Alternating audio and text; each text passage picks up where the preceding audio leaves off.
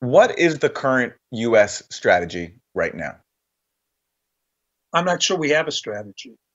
If you take a look at recent statistics, we've flown more air sorties, we've dropped more bombs in the last 6 months than we have since 2014.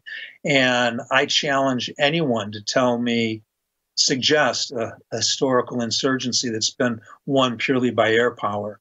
I don't think that we have a real strategy. I think that we're putting in 15,000 men. That's complemented by maybe 25,000 contractors. But if we think that 15,000 men are going to be able to do what 152,000 NATO soldiers couldn't do over an extended period of time, I think that we're basically kidding ourselves. I think that we're in a holding pattern.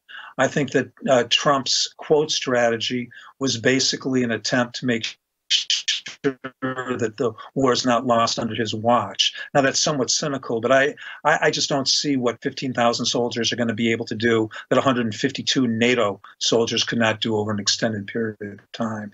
And this over-reliance on air power, I find very disturbing because, like I said, insurgencies, especially rural insurgencies, are not won by air power. They're won by people on the ground in the villages making the insurgency irrelevant. And you don't make insurgency irrelevant by dropping bombs.